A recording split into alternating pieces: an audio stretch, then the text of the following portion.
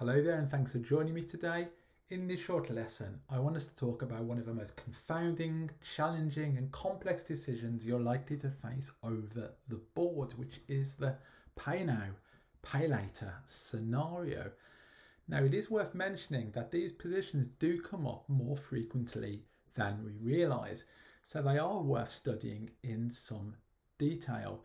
Now, the purpose of this video is to give you some insight into some of the indicators you should look out for to help guide you towards the right decision should you be faced with the pay now, pay later dilemma over the board.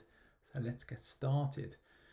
So here white has a 5-2 to play and can choose to pay now or to pay later. So let's look at those two options.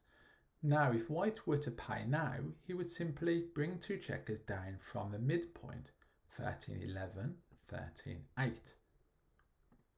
Alternatively, white can choose to pay later by clearing the 8 point, 8-6, 8-3. So what would your decision be? Would you pay now or would you pay later? And why would you make that decision?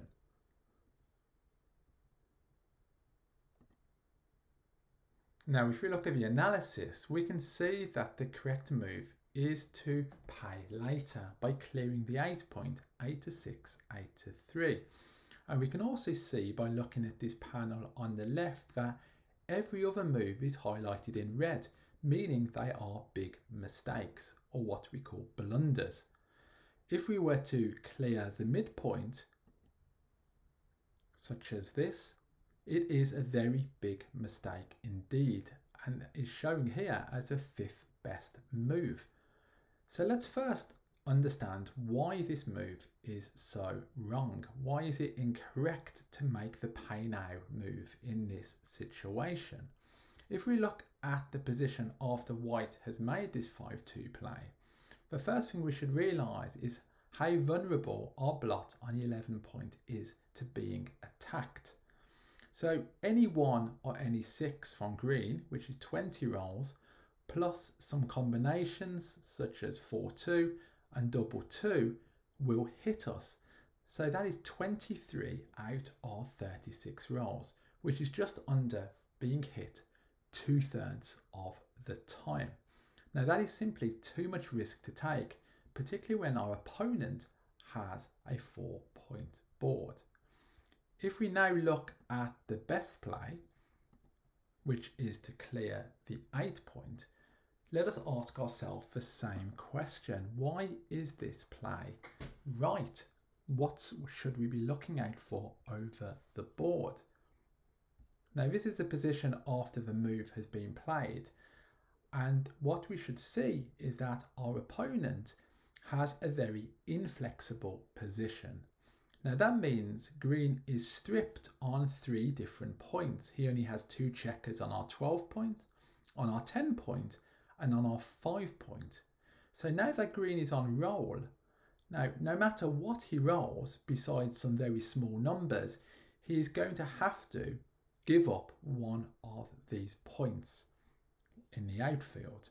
Now, that means that our passage to our home board as white is likely to be safer on a future roll.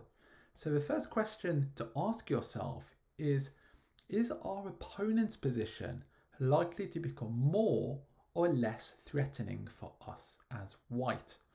Now, if it's going to become less threatening on a subsequent roll, it's worth making the pay later play now. So here we can see that green has an inflexible and stripped position, but there is more to take into consideration. We need to also, in these pay now, pay later scenarios, consider the rolls for not only ourselves but also our opponent, particularly the bad rolls for our opponent. We want to try to develop a holistic approach to backgammon, thinking about all the rolls for ourselves and also for our opponent. And if we give that some thought, we can see that 6-1 plays badly for green. 6-1 would leave a shot. 6-1 green would play most likely 12-6, and then expose himself to being hit with any 11 shots. And of course we do have the stronger home board here. Now it's not just 6-1 though, which plays badly for green. We can also see that 5-1 and 4-1, although they do not leave a shot, do destroy his home board and force him to smush it up. So here we can say that for our opponent, 6-1, 5-1 and 4-1 all play pretty badly, which is 6 rolls out of 36. So again, this is an indicator as to why we should clear the 8 point and wait to see what happens. Green is either going to sacrifice a point or leave a shot or crunch his home board. Now let's make a variation to this position and move 2 of green's checkers from the 10 point to the 12 point.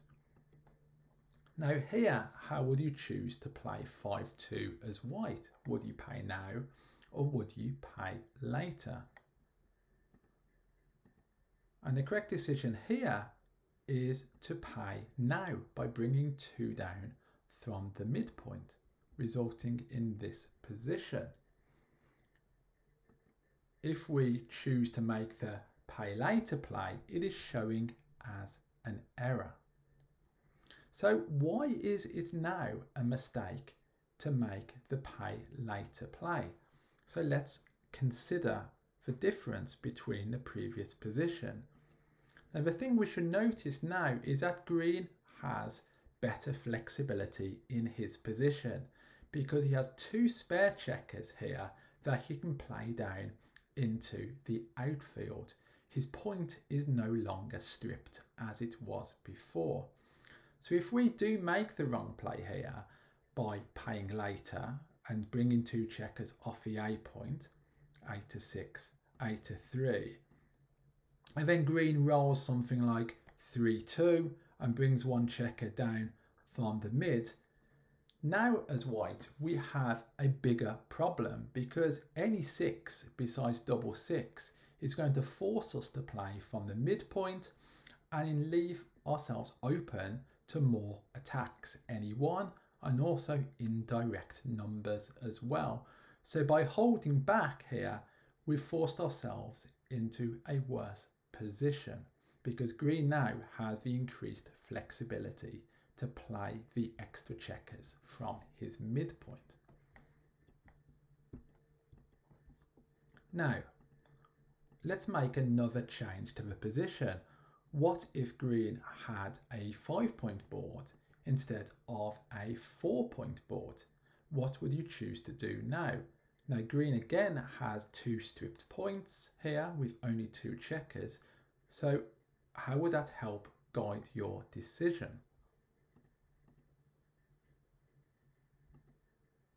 Now the correct move here is 8-6, 8-3. Now even though green is stripped, there is a big difference between a 5-point board and a 4-point board. Here, bringing 2 down would be a monster mistake because if we were to get hit here with any 6 and dance, then of course the cube is coming back at us and it would be a pass. We only have 11 entries on a 5-point board, whereas before with a 4-point board, we had 20 entries. So therefore, it often wouldn't lead to a pass. So here, it's simply much better to make the safe play. Now, if we were to increase green's flexibility by adding another checker from his 5-point to the midpoint, what would be our decision now with 5-2? And I can tell you that, again, it's simply better to clear the 8-point.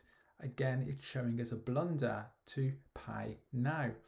So here, there is a big difference between whether our opponent has a 4-point board or a 5-point board. With a 4-point board, if we were to get hit on the 6 point, then there is some potential to get back into the game by entering and hitting back with a 3 or 1 after being hit with the 6. But here it's just we're dead basically if we get hit. So the thing to do in this situation when our opponent has a 5 point board is just to wait for a double. So after making this play with 5-2, resulting in this position, green will now play the spare checker down as before into the outfield or into his home board, and then we may roll a double. So here, any double besides double 1, so 5 out of 36 rolls, will vastly improve our position as white. So sometimes it's just worth waiting here.